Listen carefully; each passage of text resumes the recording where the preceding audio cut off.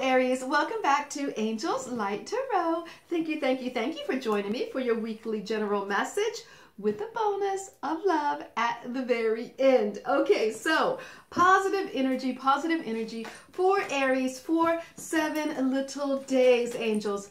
7 little days, please. Positive energy, general message for Aries for 7 little days. Thought, is it just 7 little days? Positive energy for Aries. Aries. Come on, angels. What's going on? What is going on for Aries? One more from this deck. One more from the Rider deck. Positive energy, please. Positive energy for Aries. 7 little days. That is it. 7 little. I feel like that is it. There's a lot going on here, Aries. Next deck, please. All right, positive energy, angels. Giving some love for Aries. What is going on for Aries? What is going on for Aries? And my mama's deck. Positive energy. Come on, angels. What is going on? Positive energy for Aries for 7 little days. 7 little days, angels. What is going on for Aries? 7 little days. 7 little days for Aries. What is going on for Aries? 7 little days, please, angels. 7 little days. That was aggressive, angels. That was aggressive. Come on, angels. One more for the main theme. There we go. And we need one more, please. Thank you. Yeah, there we go.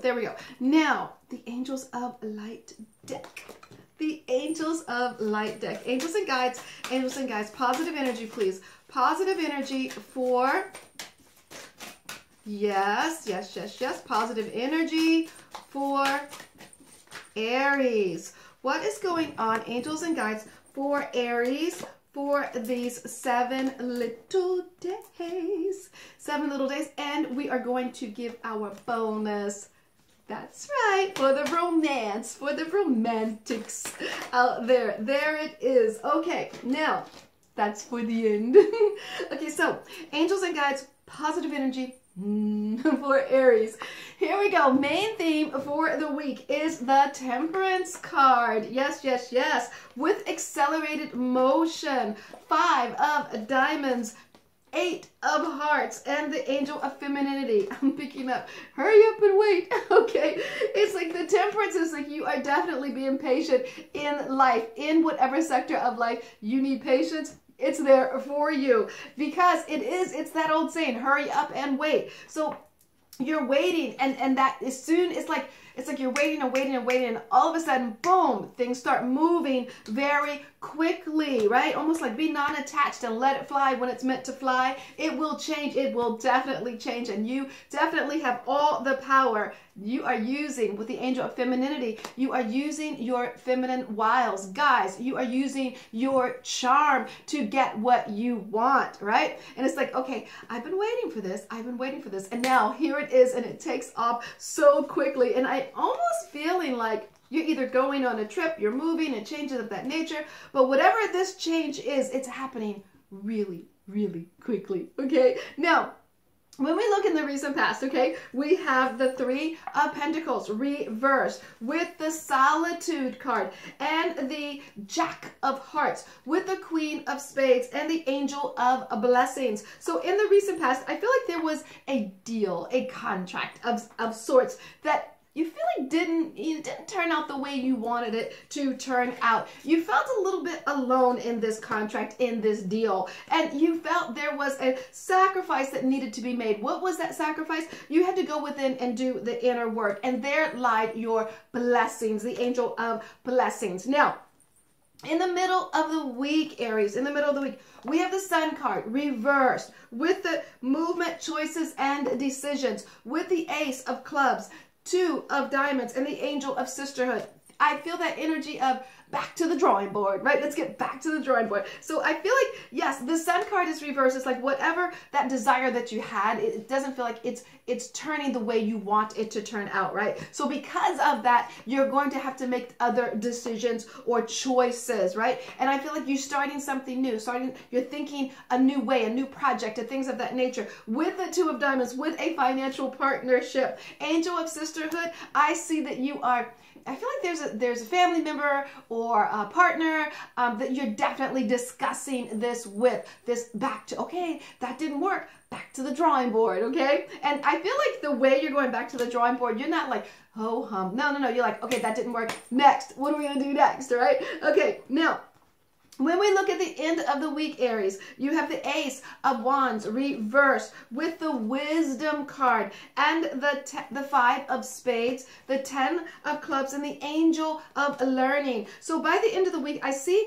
that you're wanting to get something off the ground. You're wanting to get something moving, but it doesn't seem like the universe is like releasing it yet, right? You're like, I see you toggling with it. Like, I want it. And the universe is like, no, right? Not yet, not quite yet. The universe is saying, use your wisdom, use your life lessons to handle this situation, right? Or to take care of the situation, to make major changes in your life, right? And I feel like what you're doing, you're going to be able to teach, yes, others.